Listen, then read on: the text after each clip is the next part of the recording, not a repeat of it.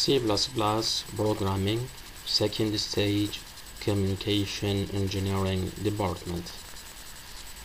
Today we will talk about looping in C++. We're having three different statements for looping in C++ programming language. The while loop statement, the do-while looping statement, and the for looping statement. In this lecture, we will explain the while looping statement. Before beginning, you have to know why looping is important in programming languages. You need to know exactly what a loop does. The loop repeats a statement or a block of a statement a certain number of times. So you keep running in circles until you have done, and then you quit, and then you go to another stuff. For example, according to your previous knowledge, if we want to print the numbers from 1 to 20, we have to do something like this: cout1, cout2, cout3 until to cout20. If we run this program, we will see the numbers from 1 to 20 on the output screen. You can see we need 20 number of lines to complete this task, so it is impractical. But by using while loop statement, we can write the previous program by using only a few number of lines and obtain the same output. So when we execute this program, we also see the numbers from 1 to 20 on the output screen. The general form of a while looping statement is while expression statement. From the expression, the compiler will decide to still execute the loop or terminate it. So, when the expression is evaluated to true, the statement between the brackets will be executed, and then the compiler will return again to the expression for the next loop. The statement between the brackets will be executed repeatedly while the expression is still evaluated to true. But if the expression is evaluated to false, the loop will be terminated and the compiler will move to the next line after the loop. Let's work through our program and see what happened in the memory and the output screen. Integer counter. This statement will declare a variable named counter of type integer. Thus, we have a cell in the memory named counter, and it has no value up to now. Counter equal to 1. This statement will assign the value 1 to the variable counter. Thus, the value of the variable counter has become 1 in the memory.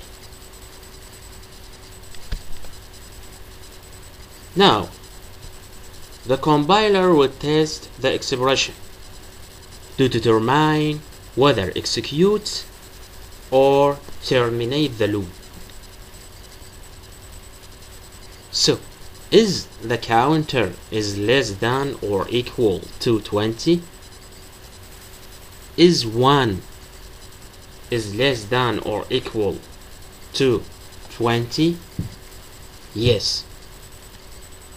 So, the block of statements between the brackets will be executed. Cout counter and L. This statement will lead to print the value 1 on the output screen and move the cursor to a new line. Counter equal to counter plus 1 before going back to the next loop. Before going back to the next loop, we have to change the value of the counter to avoid infinite loop, and so the value of the counter will become 2 in the memory before returning back to the expression.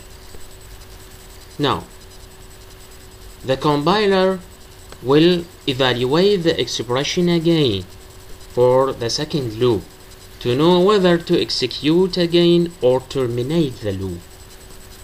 Is 2, the value of the counter is now 2. Is 2 less than or equal to 20? Yes. And thus, the block of statements between the brackets will be executed for the second time. In the same way,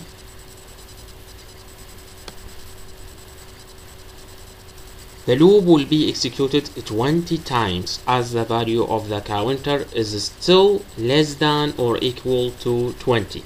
So,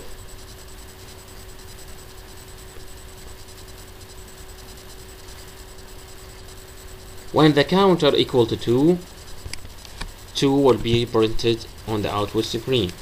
When the counter is 3, 3 will be printed on the output screen, and so on. For 4, 4, etc. And the loop will be terminated when the value of the counter becomes greater than 20. In other words, when the expression is evaluated to false. The result of the program will be like this. The numbers from 1 to 20 has been printed by using while loop statement. As a conclusion from the lecture, to use a while statement in your program, you have to do the following 4 steps.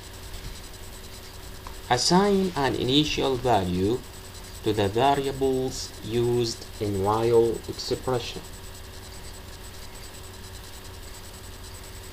Look for the condition that leads to terminate the looping and put the reverse of this condition in while. In our example, the condition that terminates the looping is when the counter becomes greater than 20.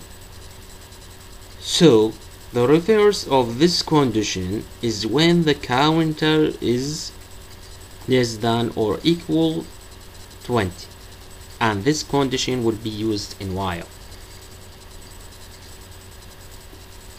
Put the statement that you need them to be repeatedly executed between the while brackets. Remember that only this block of statements will be executed a specific number of times. Don't forget to change the value of the variables which are used in while expression to be nearest from the termination condition before going back to the next loop.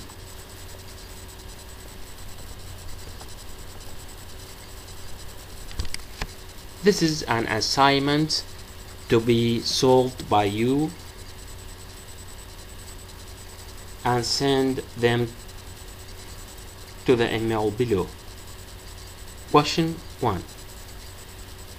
Write a program to print the even numbers between 1 and 100.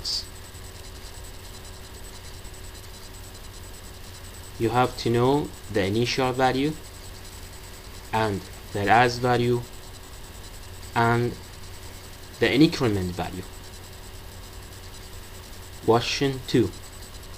Write a program to allow a user to continuously reading positive numbers by the keyboard and print them. The program will stop. This is the stop condition or the terminate condition. The program will stop execution when the user inputs a negative value. So I give you a hint. The continuous condition or the condition that leads to allow the execution of the statement is while the number, and this is the inputted number from the keyboard, while number is greater than or equal to 0, execute the statements or the while statements. Okay, thank you.